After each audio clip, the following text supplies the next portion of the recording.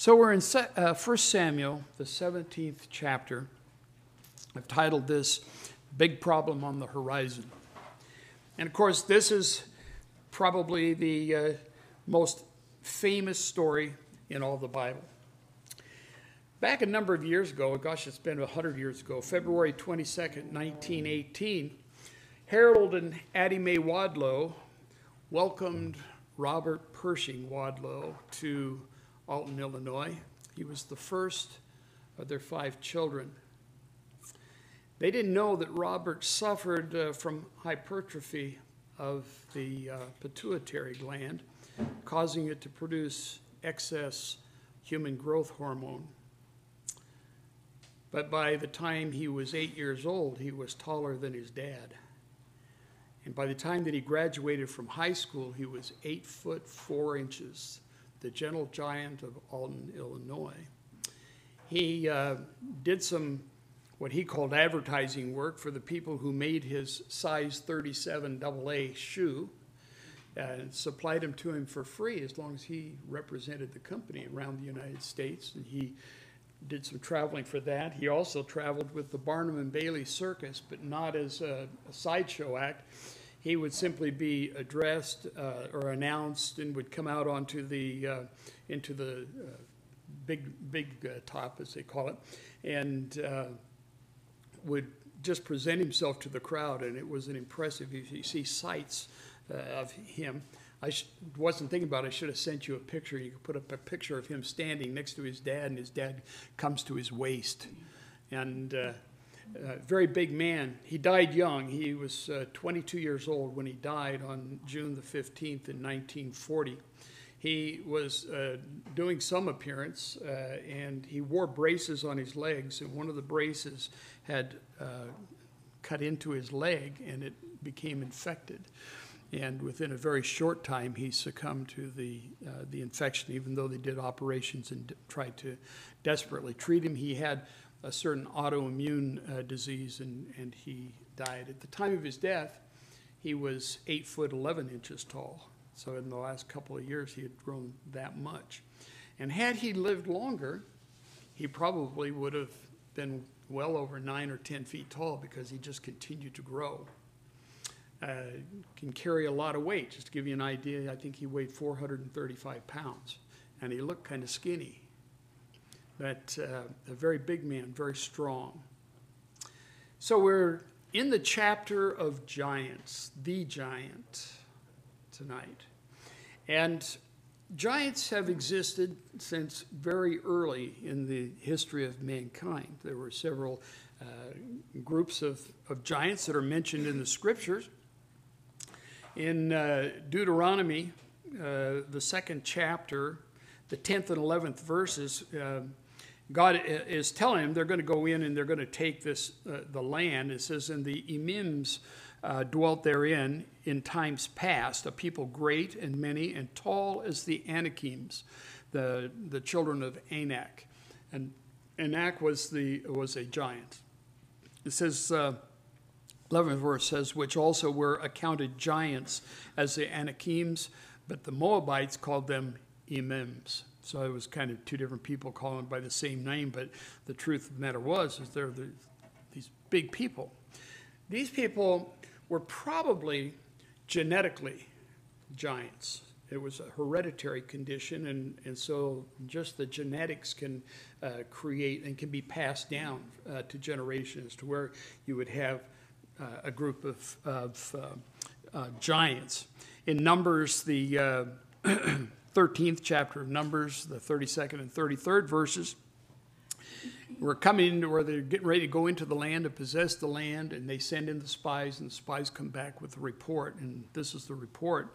It says, and they brought up an evil report of the land which they had searched unto the children of Israel, saying, the land through which we have gone to search it is a land that eateth up the inhabitants thereof, and all the people that we saw in it are men of a great stature.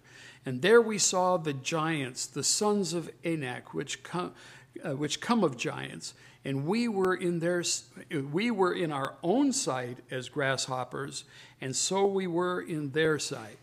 So both they and we thought that we were grasshoppers, and they didn't want to go in and face these people. And you can imagine when you see somebody who is massively tall, and I've seen a few people in my lifetime.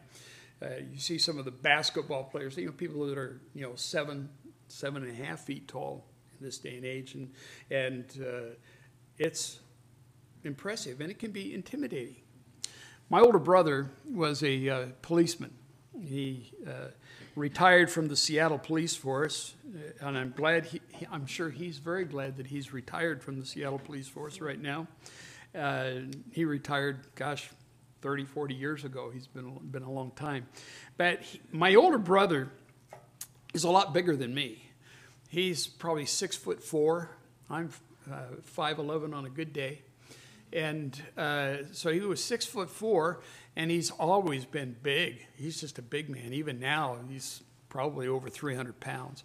And but he's always carried a lot of weight, very strong. And he had darker hair than me too, and a darker beard, and he had a unibrow.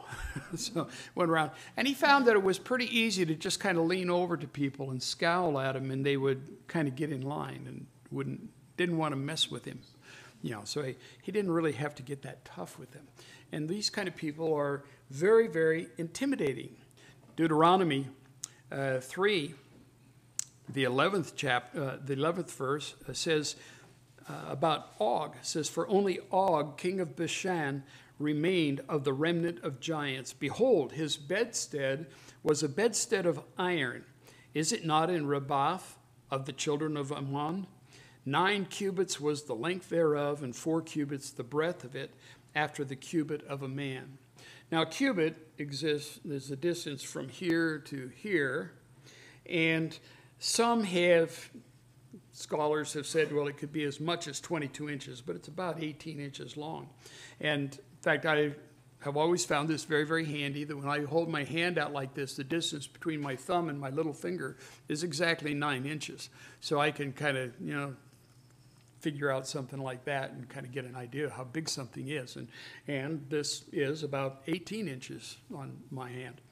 And so Og, the king of Bashan, he had an iron bedstead, which was unusual for a lot of people to have an iron bedstead, and he probably needed an iron bedstead for good reason, because that bedstead was nearly 13.5 feet long. That's what 9 cubits would be.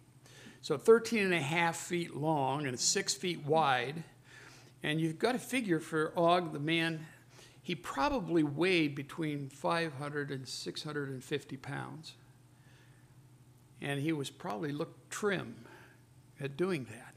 And so you see, he needed an iron bedstead just to be able to hold his weight up during the night. So these giants have continued to this time in the history of Israel, and we have even giants living today. We have excessively big people. One of the marks of giantism, they'll have something that's called acromegaly. Acromegaly is the very large head, a prominent brow, a very prominent brow. And in fact, it gives them a look of Neanderthal man. And so I don't think Neanderthal man is a less evolved human being. There's only been human beings since the beginning of time. And I think Neanderthal man was probably somebody who is suffering from acromegaly, and it's passed on, it's hereditary, so there are a number of people who would have this kind of a condition. And so you have an idea. I'm thinking in modern times we had, I don't know if you remember the wrestler Andre the Giant. He was kind of had that real heavy brow like that, and very big man. And that's a form of giantism. And so here we are. We're arrayed. Well, I better get back here to the first of the chapter. I have mine down a little ways.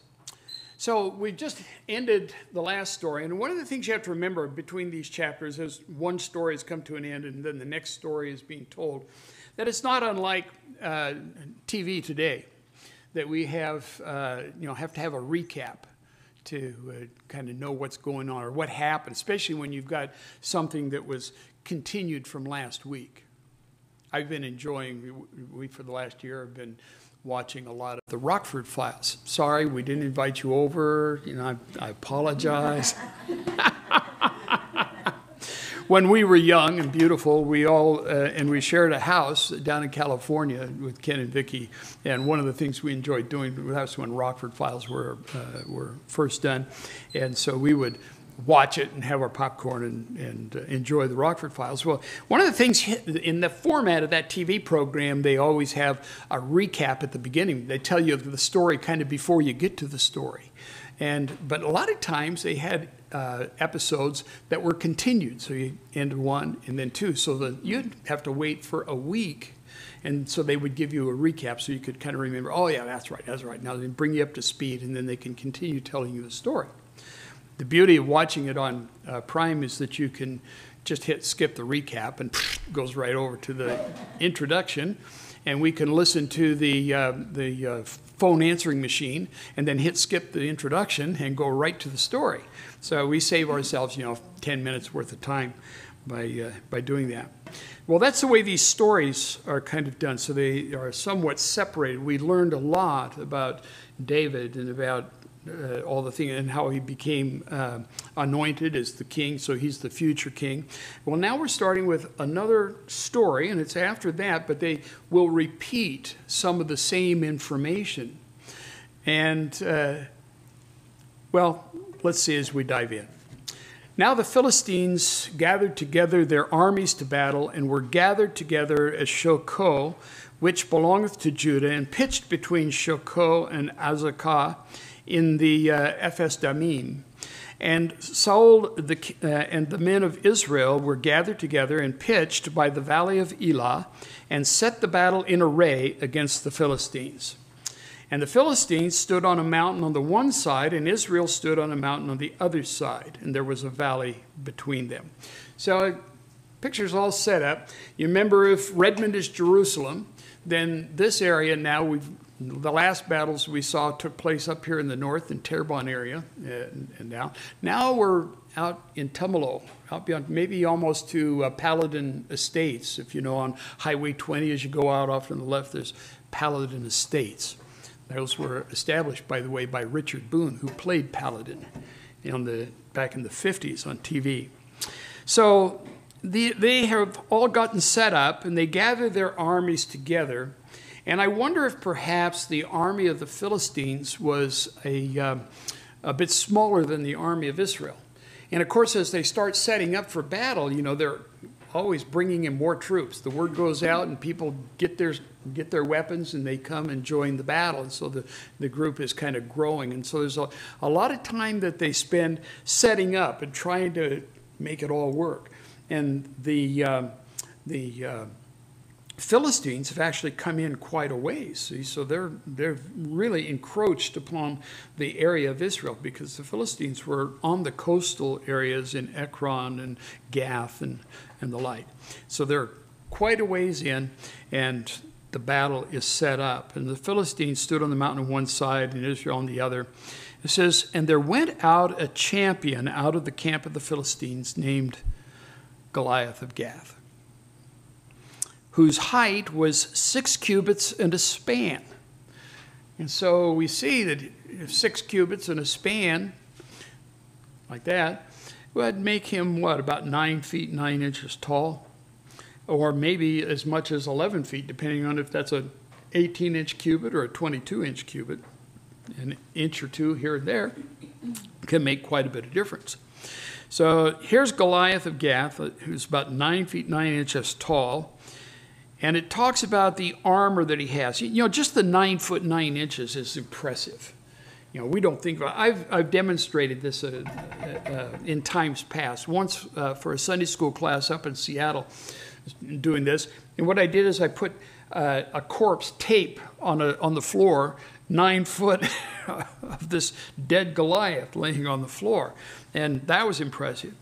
One time in this church, when I was teaching from this passage of Scripture, I have a ladder at home. It's a little giant ladder, and it's about it's 3 feet, or I can extend it to 5 feet. But I put it up at 3 foot, and then I stood on top of that ladder, and that's about how tall Goliath was. And you get an idea. I would have done it tonight, but I'd be bumping my head on the ceiling, and Jeff would be complaining about I'm not speaking loud enough and all that. So I didn't do that. It said that he had all this armor. So he has this helmet of brass on his head. That's a lot of weight. I don't know if you've ever carried a lot of weight on your head or not, but you have to have a good, strong neck for that kind of stuff. It says, and he was armed with a coat of mail. They probably had brass plates, and they were like fish scales that flopped down over one another. And it says that the weight of the coat was 5,000 shekels of brass. A shekel by weight was about a half an ounce, and so this weighed about 154 pounds. I went on a little hike with my son and my granddaughters and some other family members, and we hiked into Linton Lake Falls and camped there, and it was about a 2-mile hike in there. Been a number of years since I'd gone backpacking, and I had my pack, and I had the stuff that I needed, and that pack weighed about 32 pounds. And I'll tell you, by the time I got in there, that 2 miles, I was pretty bushed. And coming out, I didn't know, maybe I'm getting too old for this kind of stuff. I immediately went out. Instead of having a 6-pound pack, now I've got one that weighs 2 pounds. And I cut the weight of some other things down, and I think I've got it down now to where I'm about to 24 pounds. It'd be nice if I could figure out. I started thinking like the backpackers do. You think in ounces, you know, the little bit. But I'm thinking, boy, how heavy that is. And how our soldiers today are trained to go into battle, and they carry these packs on their back that weigh 60, 75 pounds. They have to be able to carry that. And probably to Goliath, having 150 pounds on him, probably didn't affect him all that much. It says, and he had greaves of brass upon his legs. The greaves are those guards that you have for your shins. And a lot of soldiers, the Roman legions, would have heavy leather greaves to protect their shins, a lot lighter than brass. But Goliath, he's a big guy, he can handle it. So he's got these heavy brass greaves on his legs. And he says, and a target of brass between his shoulders, and doesn't tell us how heavy that is. So this guy is going into battle, and he's probably carrying 250 pounds of armor with him. And he doesn't carry his own shield. He's got a man who just carries his shield, because that's more intimidating. And it said that the staff of his spear was like a weaver's beam. And to illustrate that, I took the mast of a sailboat that I have. It's a nice spruce, beautiful straight thing, and comes to a nice point, so it almost looks like a spear. And it's very, very long. When you stand up there and you're 9 feet tall, that thing isn't so big. But it was very, very big. Said the staff was like a weaver's beam, and his spear's head weighed 600 shekels of iron. It's about 15 pounds at the head. That doesn't sound like much until you start throwing it. You know, then you know that's an awful lot of weight to be having to heft. It says, and the one bearing a shield went before him, and he stood and he cried unto the armies of Israel. And he said unto them, why are ye come out to set your battle in array? Am not I a Philistine, and ye servants of Saul? Choose you a man for you, and let him come down to me. If he be able to fight with me and to kill me, then we will be your servants. And if I prevail against him and kill him, then shall ye be our servants and serve us. And the Philistines said, I defy the armies of Israel this day. Give me a man that we may fight together. When somebody that big is yelling at you and cursing at you, you take note. And this is one of those instances, maybe this is where they, got that saying, but retreat being the better part of valor or something like that. And they were dismayed. It says, when Saul and all Israel heard these words of the Philistine, they were dismayed and greatly afraid. Very intimidating.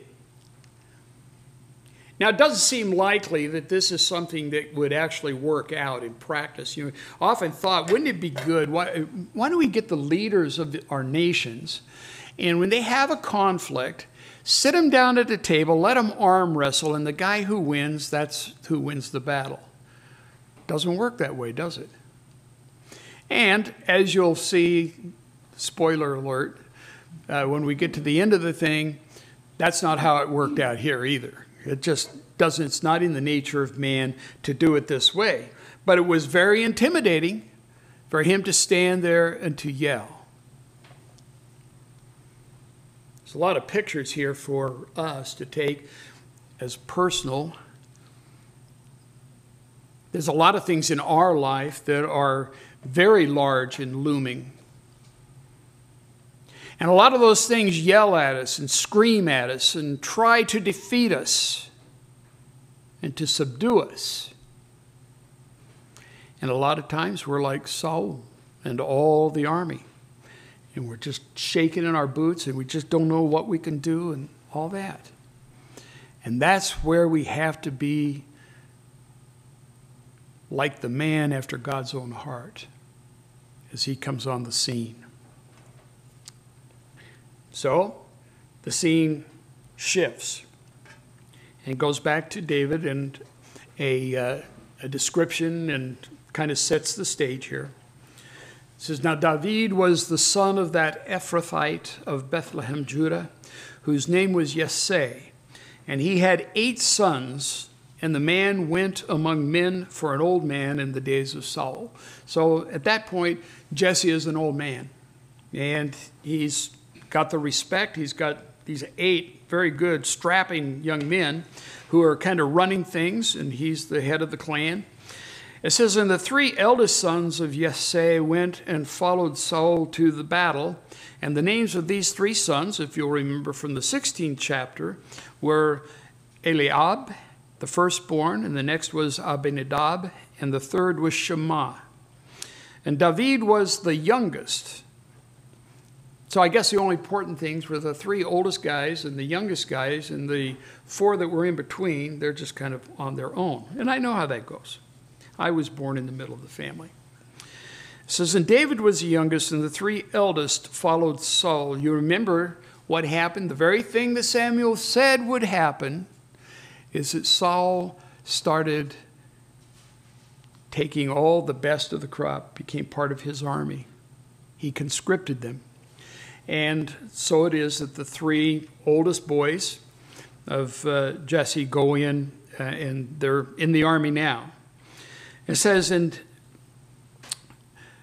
but David went and returned from Saul. You remember David was there. He was called in because he was really good with the harp. And he came in and he played the music, and that kind of set Saul in a good mood, and his mood changed and improved to a point that David could then go back, and which is what he did. So he's serving in the household of Saul, but he's also serving his father. He goes back to his dad.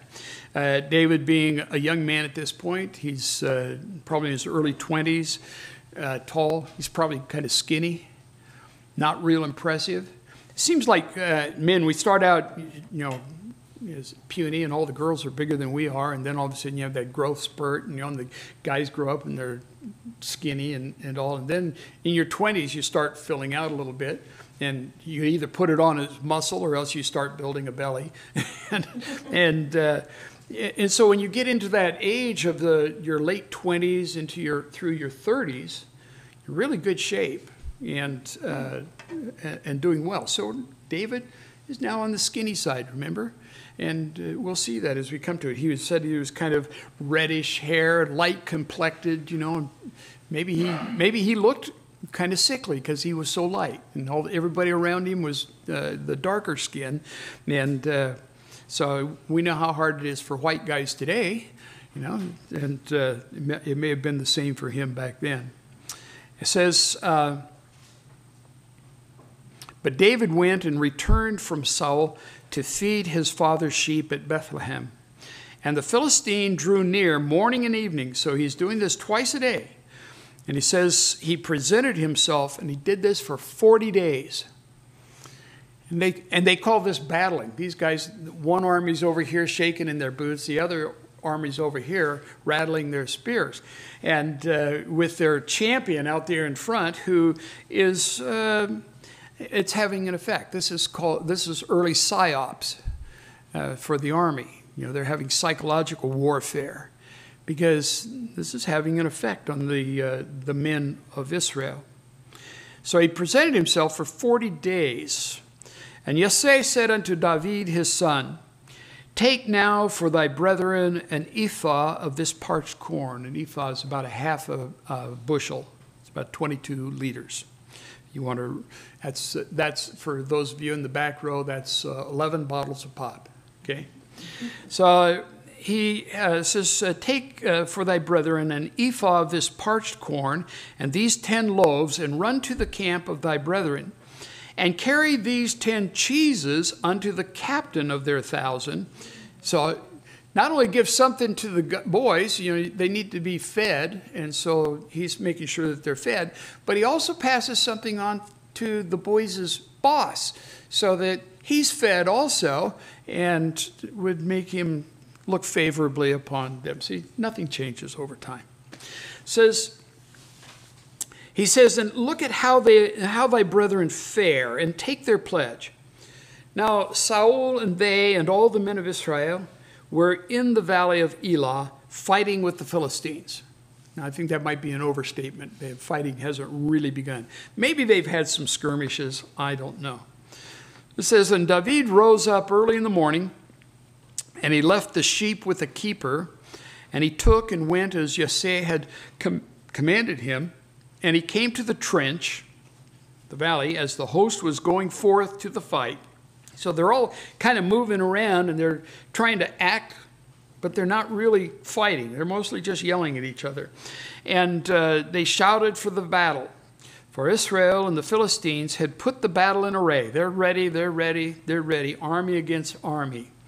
It says, and David left his carriage in the hand of the keeper of the carriage. Now, that does not mean it's a wagon with wheels. What it's talking about is the load that he's carrying on his back. He's got it in knapsacks or bundles of some sort, and he's carrying that. That's what his carriage is what he's carrying.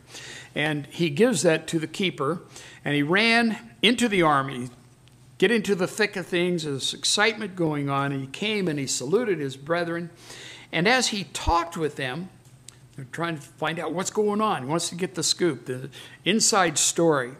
And while he's talking with them, there came up the champion of the Philistine of Gath, Goliath by name, out of the armies of the Philistines. And he spake according to the same words. So all the things that he's been saying for the last 40 days, he says it again. Only this time, he's saying it in the hearing of David. And David is made of different stuff than all the other men of the armies of Israel. That's why he's been chosen to be the king.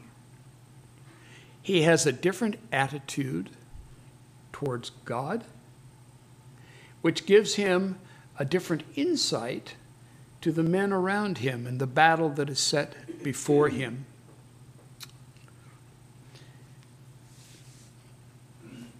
And David heard them, and all the men of Israel, when they saw the man, they fled from him. So they're getting ready, and they're rattling their swords. They come up, and then Goliath steps out, and the whole army steps back from it, and they were sore afraid. And the men of Israel said, have ye seen this man that is come up? Surely to divide Israel is he come up. And it shall be, the man who killeth him, the king will enrich him with great riches, and will give him his daughter, and make his father's house free in Israel. Now that would be a motivation for me. Not the daughter, the free in Israel. That means that his family would not be taxed anymore in Israel. Think, now there's a reward. Because just as Samuel had said to them early on, you get a king, he's going to take what you have. It's the nature of government. It's the nature of power. It's the nature of people who aspire to be in charge, is to try to take more and to control more. Nothing has changed since the beginning of time. So the scuttlebutt's going around here, and they're talking, and David is hearing this. Oh, there's going to be enriched with great riches. He'll give him his daughter. I don't know that that was a great bargain. Michal did not seem to me to be a real bargain wife, but that's another story for later on. But being free in Israel, I like that. And David spoke to the men that stood by him, saying, what shall be done to the man that killeth the Philistine and taketh away the reproach from Israel? For who is this uncircumcised Philistine that he should defy the armies of the living God? And the people answered him after this manner, saying, so shall it be done to the man that killeth him. And Eliab, his eldest brother, heard when he spake unto the men. And Eliab's anger was kindled against David. And he said, why camest thou down hither? And with whom hast thou left those few sheep in the wilderness? I know thy pride and the naughtiness of thine heart, for thou art come down that thou mightst see the battle. And David said, what have I now done? Is there not a cause? And he turned from him toward another, and he spake after the same manner. And the people answered him again after the former manner. So he just says the same thing. What's wrong with you people? That we let this guy stand out there and defy the army of the living God? We are the one who served the maker of heaven and earth. We have on our side the Lord of hosts, mighty in battle. Why are we shrinking back in fear? Because the battle belongs to the Lord.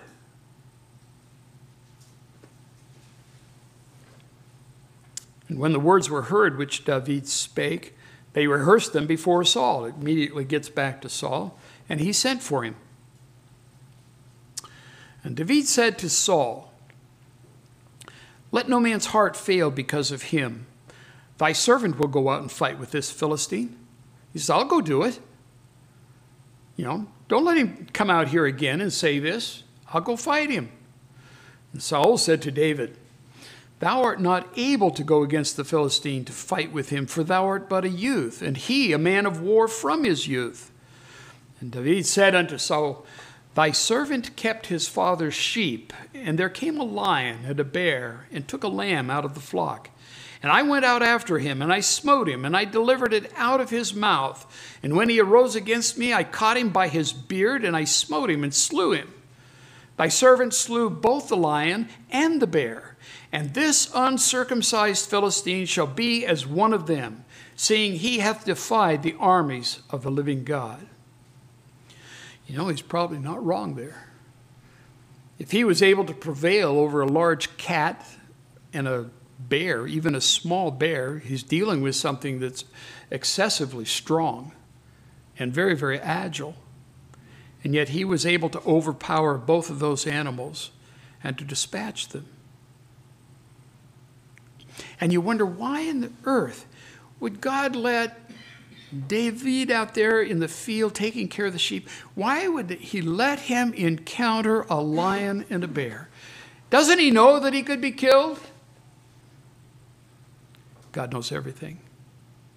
And the experience that David got from fighting those two animals prepared him for this day, because he could look out there and with confidence say that the battle belongs to the Lord.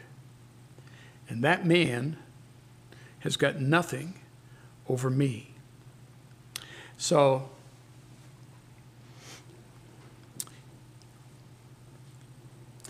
seeing, he says, thy servant slew both the lion and the bear, and this uncircumcised Philistine shall be as one of them, seeing he hath defied the armies of the living God.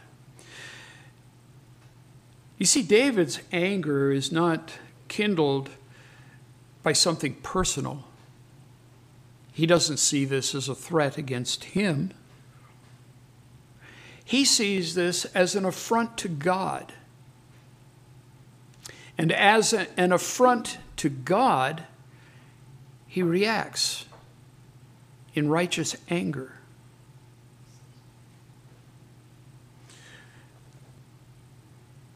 David said, moreover, the Lord that delivered me, the Lord that delivered me, the Lord that delivered me out of the paw of the lion and out of the paw of the bear, he will deliver me out of the hand of this Philistine.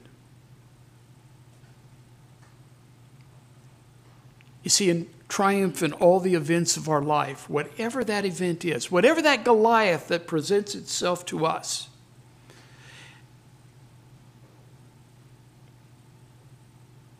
God is able to deliver us. And he says this with a confidence.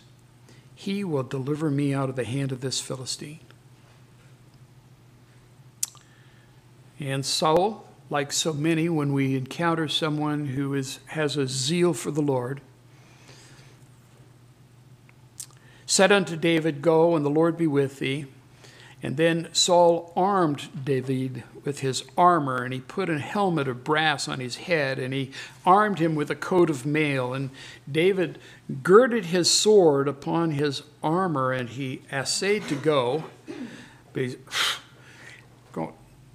Saul was a big man.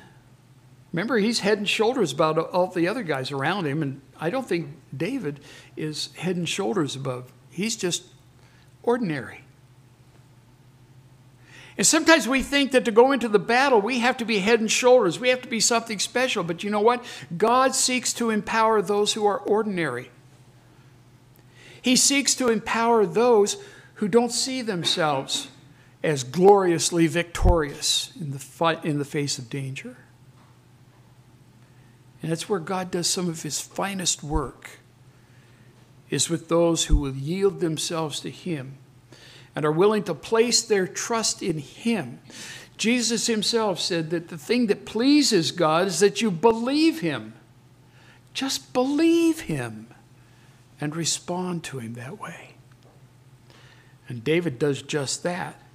It says, he essayed to go, for he had not proved it. So he's going to, how can I move in this? And David said unto Saul, I cannot go with these, for I have not proved them. And David put them off of him.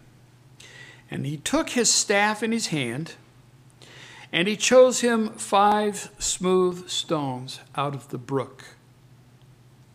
Down there in the valley, I don't know if the water was running then, but there's smooth stones. Wherever you go down in a valley, you see where the waters run and the rocks are nice and smooth. Get those river rocks. And he took 5 smooth stones. This is the place in any good sermon that we would be able to come up with, maybe 5 of the 7 deadly sins and have the stones going to strike them down, just like struck down Goliath and all of that. And you think, well, why would he choose 5 stones? And I feel that it is because David had full confidence in God. And he chose a stone for Goliath. And he chose a stone for Lami, Goliath's brother. And he chose a stone for Ishbi-Benob, Goliath's son. And he chose a stone for Sapeh, Goliath's son. And he chose a stone for the one I call Kiefer. You remember the TV program called 24? I think that, I only watched a few episodes of it, but I believe the premise is it's everything that's taking place in a 24-hour period. And the star of that show was Kiefer Sutherland. Kiefer Sutherland. So I'm going to call this guy Kiefer because he's unnamed, but he had 6 fingers on each hand and 6 toes on each foot. He had 24. So we'll call him Kiefer. I think that's why David took 5 stones. And ultimately, either David or someone who was working in concert with David took the life of each one of those giants who defied the living God. He says he took these five smooth stones out of the brook, and he put them in a shepherd's bag, which he had. So it's kind of like a purse. Oh, gosh, they had man purses back then. But they didn't have jeans, honestly, no pockets, so you can't blame them for doing that. But now that we have pockets, I hope that the guys don't get man purses, okay? Just don't do that. I had a friend who worked with me for about 5 years, and we did the jobs together, the window jobs. And one day Fred shows up, and he's got kind of, it looked like a pocketbook, you know, and he kept stuff in that, you know. And I made fun of him. It's what I do. And he left it in my truck by accident. And so I went home, and Elliot and I saw it, and we were laughing about Fred's purse. So we went in, and we got some lipstick and a compact and some other stuff like this, and we stuffed it in his man bag there. And I don't know, I don't think he appreciated it very much, but we had fun doing it. So here he is, stuffing it in his man purse. And even in a scrip, and his sling was in his hand. And you know what? David has spent years slinging rocks with that sling. Got pretty good at it, pretty good. I remember my dad telling the story of working at Swift & Company in Portland, and there was a great big building, and downstairs in the basement where they took their break, they had these big pillars that were probably, or they were wood, supports, and they were about 18 inches square, supporting this whole big building that it was in. And so the young men would go down there, and of course Swift & Company was a meatpacking plant, and so in meatpacking plants you have knives and you have cleavers. And these guys would stand back and throw the cleavers and stick them in those pillars. And they got pretty good at it. And this one guy said, "Watch me." And he took two. And he threw them. And the old guy that was there looked at him and said, "Wow, that's really good. Can I try that?" And he said, "Sure." And the old guy took 4 cleavers and stuck them. He'd been doing it for many, many years down there. This was not a new thing. And I can imagine the hours that David spent plinking rocks, hitting targets, doing target practice. He could shoot over that bottle at 100 yards. He got good at it, really good. And he's got this sling in his hand, and he drew near to the Philistine. And the Philistine came out and drew near unto him. So they're getting closer and closer. And the man that bare the shield went before him. And he's just looking really tough and angry. And when the Philistine looked about and he saw David, he disdained him. He underestimated his foe. He looks down on him and he sees he's just a kid. This is just a kid. He was ruddy and of a fair countenance. He didn't even have a good tan. And the Philistines said unto David, "Am I a dog that thou comest to me with staves?" You're coming out here with sticks. You don't have a sword. You don't have a club. You don't have a shield. You don't have a coat of mail. You don't have a helmet. You don't have any kind of protection. You come out here in your little, shepherd skirt with a slingshot, and you think you're going to do something? He says, and the Philistine said to David, "Come to me, and I will give thy flesh unto the fowls of the air and to the beasts of the field." I don't know about you, but I think I would be intimidated by that. That's why God did not choose me to be king of Israel. He chose David. It says, then said David to the Philistine, "Thou comest to me with a sword and with a spear and with a shield, but I come to thee in the name of the Lord of hosts, and the God of the armies of Israel, whom thou hast defied. This day will the Lord deliver thee into mine hand, and I will smite thee, and take thine head from thee, and I will give the carcasses of the host of the Philistines this day unto the fowls of the air, and to the wild beasts of the earth, and that all the earth may know that there is a God in Israel.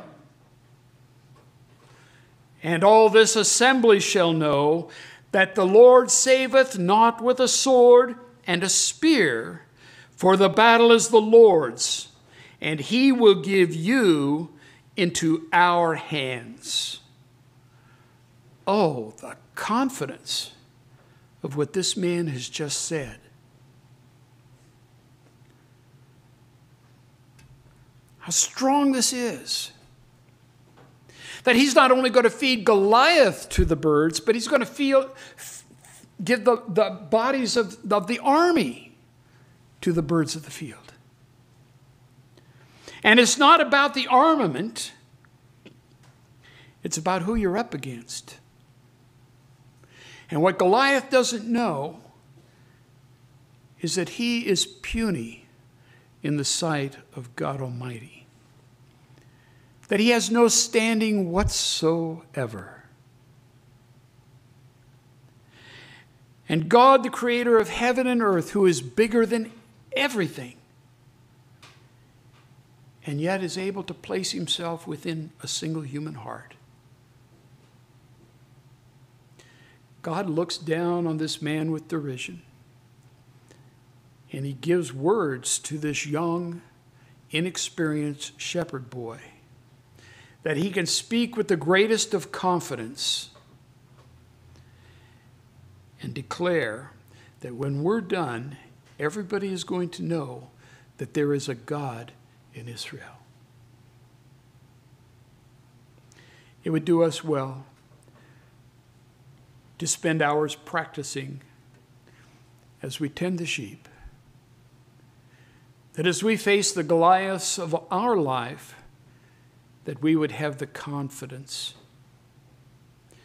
Get thee behind me, Satan. For God, who is bigger than all, is able to take care of my need at this time. And when all is said and done, all those around me are going to know that there is a God in Redmond. And he is able to deliver. And it came to pass, when the Philistine arose, and he came and he drew nigh to meet David, that David hasted. He didn't run. He ran towards the army to meet the Philistine. And David put his hand in his bag, and he took thence a stone, and he slang it. I like that one. And he slang it, and he smote the Philistine in his forehead, that the stone sunk into his forehead. Had to have cracked his skull. And he fell upon his face to the earth. It just stopped him in his tracks.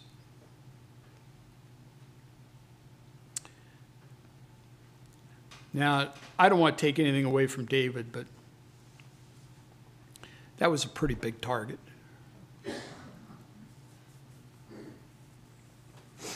And you know, as is the case with giantism, these guys, they look very impressive, and I would imagine that the voice of Goliath of Gath was probably as great as his size.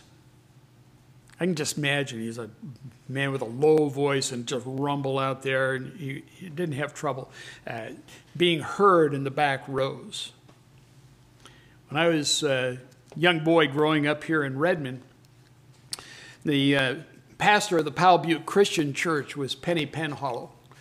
Penny was not a real big guy. I don't suppose he was too much taller than me now, I suppose, a little more rotund than I am. But he had a voice that was huge. That man could speak and could preach. He always projected, and you could hear him in the back row. And if there was a whole group of people singing, you could hear him singing above everybody else. He just had this magnificent voice. I didn't get that voice. I Often wished I did, but I didn't. But what I did get from Penny Pen Hollow was a challenge to become a part of the kingdom of God. And I responded to that back in that summer of 1958. We were at a boys' camp out at Tumalo, near Tumalo Falls, Skyliner Lodge. And when he made the invitation after preaching that night, I went forward. And the next Sunday morning, I went forward at church, right over here in the Christian church, and made a profession of faith. And I'm forever thankful that Penny was the faithful man that he was. And so I'm thinking Goliath probably had that kind of a voice and was that impressive. But as a giant, he was probably not all that agile. You know, probably big, but not like a cat on his feet. And so he was a big target. And you see he hit the mark. He put it right where he wanted it to go.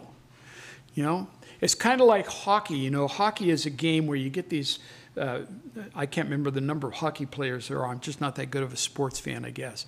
But you have these two teams going. And they have these sticks, and they have a hard, really hard rubber puck.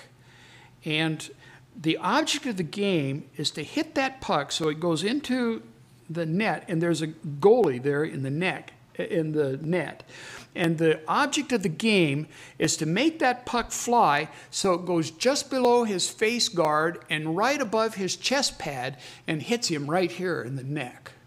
I think that's the goal of, that's the object of the game of hockey. Well, he put it right exactly where it needed to be.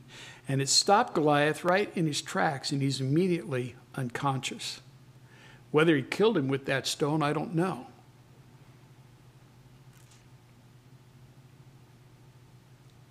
The last time I talked about this, I said, if you think that a stone can't kill you, hitting you in the forehead, you've obviously never ridden a motorcycle at 75 miles an hour without a face guard and had a June bug hit you in the face.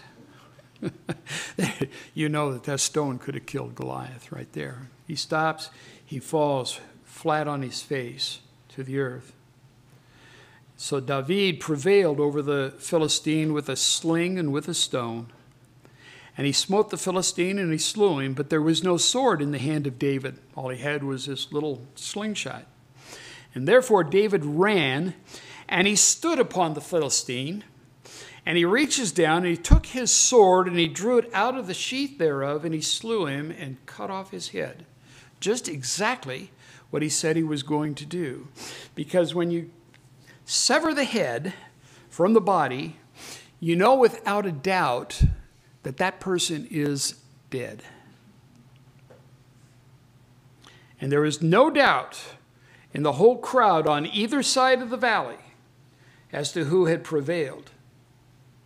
Because there stood David with the head of Goliath in his hand. And when the Philistines saw the champion was dead, they immediately laid down their arms, and they went over and said, okay, we're your servants now. Oh, I guess it doesn't say that, does it? No, it says they fled. And the men of Israel and of Judah arose and shouted and pursued the Philistines until they came to the valley and to the gates of Ekron. They ran right back into Philistine country, right up to their cities. And the wounded of the Philistines fell down by the way to Sha'arim, even unto Gath and unto Ekron. They're just bodies everywhere. They have just massacred these people. And the children of Israel returned from chasing after the Philistines, and they spoiled their tents. They went in there and took the stuff that they had. And David took the head of the Philistine and brought it to Jerusalem. And he put his armor in his tent. So he kind of kept a souvenir. He said, I think I can drag this back, and he takes it back to his tent.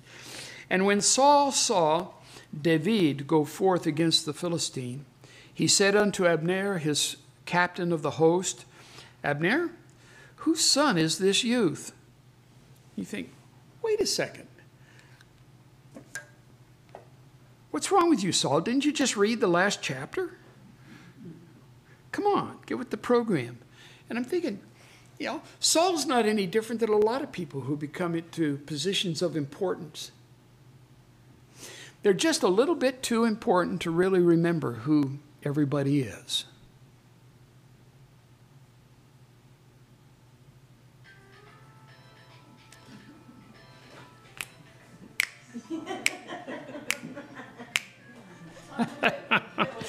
We needed some music at that time. And so it is that Saul was kind of that way. He's completely forgotten about that. And Abner, who should be knowing, he's like the chief of staff, he said, I can't tell. And the king said, inquire thou whose son the stripling is. And as David returned from the slaughter of the Philistine, Abner took him and brought him before Saul, and with the head of the Philistine in his hand. And Saul said unto him, whose son art thou, young man? It's kind of like, who was that masked man anyway? Whose son art thou, young man? And David answered, I'm the son of thy servant Yesseh, the Bethlehemite. Don't you remember me? Remember who I am? Well, I'll tell you what, as we go forward, Saul's going to remember who David is. There's no forgetting who David is. Let's close in prayer.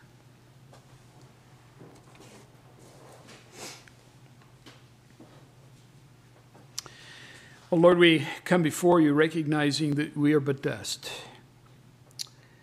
We have never been brought to a real battle. We don't know what our capabilities are. We desire to be useful to you and to be a part of your kingdom, but we recognize that we are but dust. And so we take heart by what you did with this young shepherd boy. That you turned him into a giant killer. You turned him into a fearless defender of the faith. And you set in motion before our eyes to observe a lineage that brought about the Savior of our very souls. And we stand in awe. Your ways are not our ways. Your thoughts are not our thoughts. But Lord, we desire to delve into them. And we take heart knowing that you have reached out to us and you have ministered by your word that we can have confidence in what you can do. And so, Lord, I pray that as this week unfolds, that we would have opportunity to be used of you, to experience your triumph, to have this bravery of spirit that you gave to David. Give us some of that also, Lord, we pray. We rejoice, Lord, that you have brought us together tonight, and we rejoice that you will gather us again on Sunday. And I pray that you would walk with us step by step all the hours in between then and now. Lord, you to be praised, and we do so in Jesus' name. Amen.